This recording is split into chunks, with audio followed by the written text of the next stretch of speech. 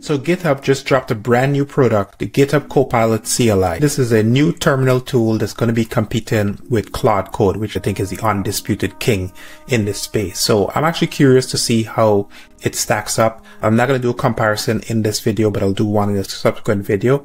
In this video, I just want to give you my raw takes on it. I'm going to use it against real production code and try to get it to do real work, because I'm not interested in having these tools, do a bunch of demo applications for me. And I'm going to share my thoughts along the way, and hopefully it's better. I'm actually excited about this. So with that, let's jump right into the actual tool itself. You go to their CLI here. It's on github.com/github/copilot-CLI. This is in public preview, so it's brand new. There's not a lot of information about it other than it was just dropped just recently. There's already about 36 issues so far. I was going through the issues just to kind of get a feel of what some of the problems are, and they're coming in fast, because I think the last time I looked at it, there was like 22 issues or something. So this is actually exciting. I'm sure there's going to be a lot of buzz around this, because at this particular point, Claude is basically the dominant player.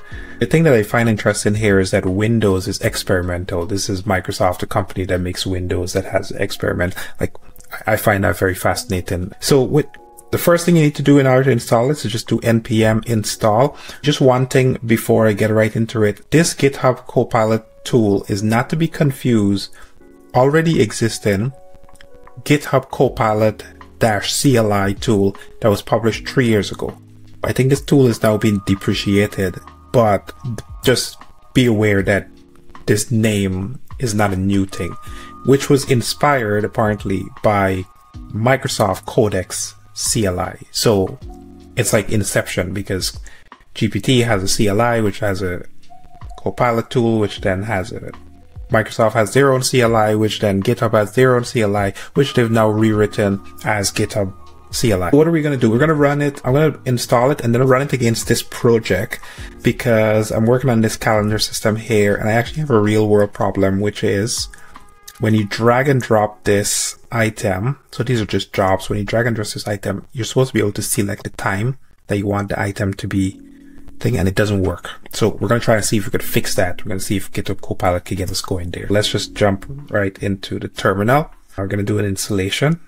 Install. Okay, so to launch it, you just got to type Copilot in the terminal. There we go. That was pretty easy. By the way, I should mention you need to have a GitHub Premium account in order to make this work, which I'm already over quota, so we'll see how that works out. So Copilot may read files, needs your permission. Yes, proceed. Okay, so it's pretty straightforward. Kind of looks like Claude, maybe a little simpler, I would argue, because it's just the basics right now. So I'm logged in with GitHub as Dwayne Demo. How do I change my login? How do I log out? /command, login, log out. So that's nice. We got IntelliSense, as I call it, because I'm old school. Copy this key, open up the terminal, continue. So basically it just brings you to a page like this, standard stuff. Click on login, confirm, sign in successfully. There we go. Okay, so first thing I notice is that there's no tab completion or anything. It's just text. So I need to change my location. Let's see, how do we do that? Add a directory, CWD, change working directory. Okay, so CWD, let's just get a directory here. CWD, that, press enter. Yes, proceed. Okay, so we're there. So let's just see. I got no changes. And let me just think about this problem that I have. So currently when the user drags and drop, the modal pop-up that says select time does not implement the same update functionality. So currently when the user navigates, let's fix that. All right, let's see. So like I said, this is a real world test to see if it actually is going to perform, and just compare how that's compared against GitHub itself. Do you want to run command? Yes. So apparently there is a way that you can set the -- all tools, but I'm not certain how do you do that. Do I do it? So approved grep for this session, I click in yes. Would you like this operation to access paths outside your directory? Sure. What paths are you accessing? Okay, so this thing has completely gone off the rails. It's looking through my entire folder, not in order to find relation to calendar. So we're just going to kill this and go back in again. We're going to say no and do /exit just to get a new terminal. Then we're going to do Copilot again. I think I know why, because I'm currently in this directory. So I have to navigate to the directory that I'm in and then run Copilot. I was under the impression you could actually just do it from the inside of the text box, but I'm now realizing that the text box is just text box. So we need to do CD. So Copilot, and this time we're going to pass it the -- allow all tools. And let's see how that works. Okay, so yeah, there we go. It set the correct folder. That was my bad. Permissions, yes. Oh, where's my prompt to? Damn it. Oh, good thing I'm using Whisper. So, where's Whisper? Let's copy your prompt, paste. Okay, let's try that prompt again. See what happens. Note to self, you gotta be in the directory that you're working in. You cannot put that path inside of the actual text box.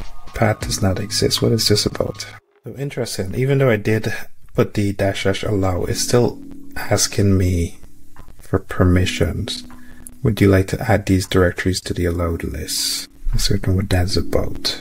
And I keep getting this parent directory doesn't exist, which I'm not certain why. So it seems like that allowed thing didn't work because I did enter it, but it's still prompting me for stuff. This was one thing that I just don't like about GitHub Copilot. It keeps asking you for permission, and I understand why, because you don't want things to just go haywire, and it needs to be some sort of prompt, but yeah, it's just annoying.